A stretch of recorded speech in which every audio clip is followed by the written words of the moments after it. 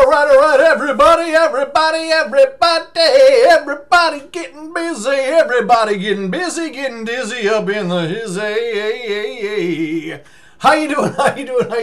My name is Tom. I am the UFO Experiencer Coach with Maher Coaching and Maher CPCC. I want you to click the subscribe button to subscribe to my channel. I want you to click the notification bell to get notified every time I post a video, and like this video, comment on this video, share this video. Share this video. So today is another special video. Today I am celebrating my friend Janice Araya. I am celebrating her 10-year anniversary of sobriety. So for those of you that know Janice Araya, where do you start? Where do you start with Janice Araya? So let me say this. I've known Janice for, boy, it's been a long time. It's probably been over 25 years. I don't think it's been 30 years, but I think it's been over 25 years. And so we've got a lot of history together. Let me say this. Janice has always been a very, very, very passionate woman. I mean, passionate off the charts about everything in her life. She has been extremely passionate. She is passionate about her music. Anyone that knows Janice knows she's passionate about her music. She's passionate about her friends.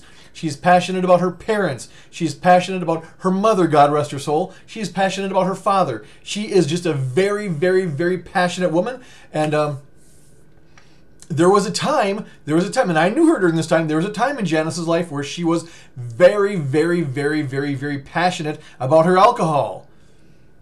I don't know that I need to explain anything more. I think you get that. She was very passionate about her alcohol. And so she's had a lot of challenges in her life. And let's be honest, everybody has challenges in their lives. Everybody has things they go through that's been tough. And Janice certainly had her fair share, alcohol being one of them. And there's others. I mean, I go into car accidents and things like that, but definitely had some challenges in her life. And we were celebrating 10 years of sobriety tonight, which was fantastic. Boy, what did I want to... So, and the thing is, too, so she's been sober for 10 years now. She's been doing these celebrations basically on every anniversary. She invites a bunch of friends to get together, go out and have dinner, and just kind of celebrate her years of sobriety. And I haven't been to all of them, but I've been to a few of them. But I thought, 10-year, I got to go do the 10-year one, because 10 years, that's important. That's a big deal. I want to celebrate her 10 years of sobriety. And Janice has been... So, like I said, she's had a lot of challenges in her life, and I've helped Janice move a lot. I mean, I've helped Janice move a lot. I think I've helped Janice move 240.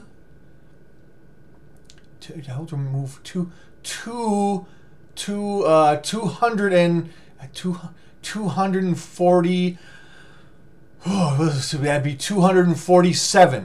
247,000 times. I've helped Janice move 247,000 times. I mean, it was to the point where she would call me and go, "Hey, I can't find my..." It's in the box with this, and it's underneath the 50. Or we'd be loading up my car, and she'd go, "How does this fit in? Look at the impression from the last time we put that box in. See the marks on the seat, put that one, see the marks there, put them back in where they were the past 75 times I've loaded these into my car. Just do it the same way as before." And I would know where her stuff was better than she would sometimes, because I had packed and moved her that many times. And she's like I said, she's passionate about everything. She has taken some jobs that have been, let's see. So if you were to go to a grade school and say, "Hey, what do you want to be when you grow up?" and they'd raise their hands and shout out different things, or if you go she didn't have any of those jobs. Those weren't the jobs that she ended up getting. If you were to see a job fair and a bunch of people going around, "Hey, who wants a job doing this?" All the ones where everyone would go, "Oh, I'd like that job." Those weren't the ones she went for. The people where you go, "Hey, who would like a job doing this?" And everyone would go, "Oh, not me, not me." She would end up with those jobs. So she'd have very, very challenging jobs. Jobs that are very tough. And she still has jobs that are very tough.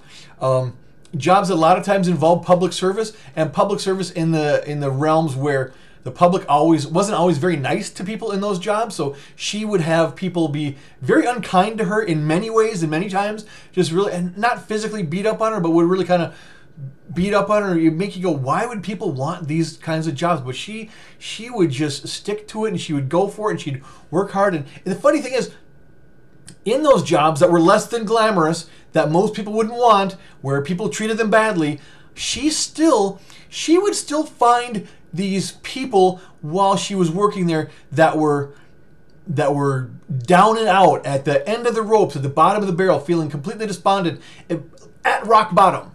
The people where other people in society would look and go, I don't want to be associated with that kind of, people were just down and out and at their end.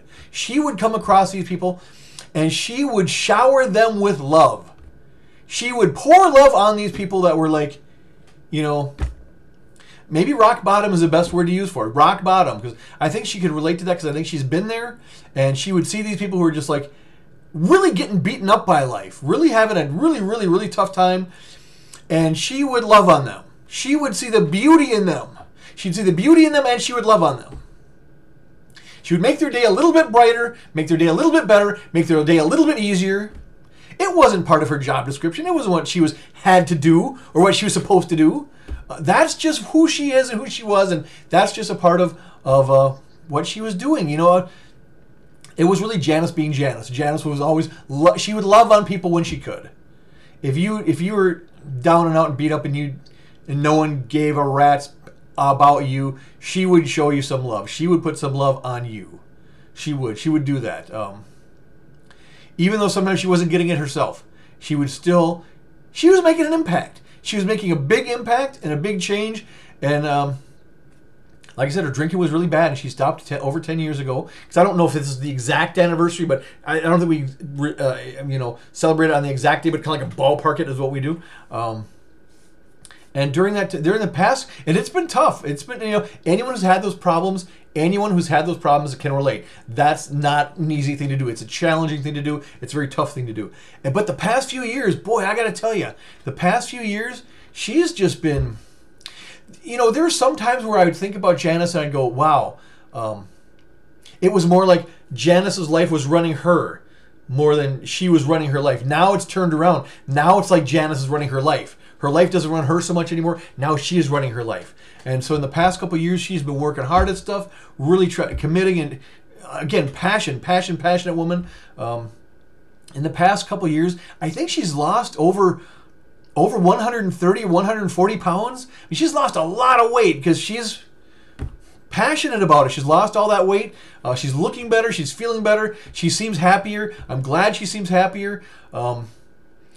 She's finally found a man in her life that she really loves and really cares about. I think really loves and cares about her. So she's really kind of turned it around.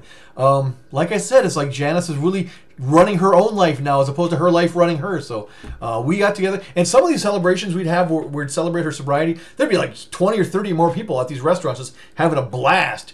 Tonight was a smaller crowd. I think there was, at max, there was like 7 of us. But you know what?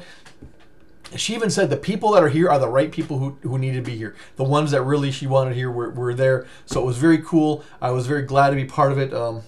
Yeah, and a week or 2 ago, I did a video for a friend of mine who passed away, and I shared in that video that my men's group, when we want to acknowledge someone or honor them, what we do is we'd say their name 3 times, and each time we'd say their name, we'd do this kind of chopping motion. We'd say their name and chop. We'd say the name.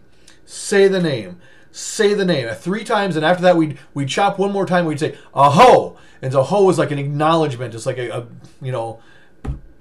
just an acknowledgement of your magnificence and of your greatness and all that you've accomplished and who you are. So I'm gonna wrap up this video. One of my longer videos. I haven't done a video this long in quite a while, but I want to acknowledge Janice Araya, and if you're watching this video, I want you to join me too. You can acknowledge Janice just like I'm doing. Remember, we're saying her name 3 times, and at the end, we're going to do a nice big aho for Janice. So 10 years of sobriety, lost over 100 pounds, got a man in her life that she really cares about, and things are looking good. She's making things happen, so yeah, just fantastic. So Janice, I'm so glad I was able to make it to your 10-year sobriety celebration, and yeah, let's go for 10 more. I want to be there at 20, so let's keep these rolling, keep it happening every single year.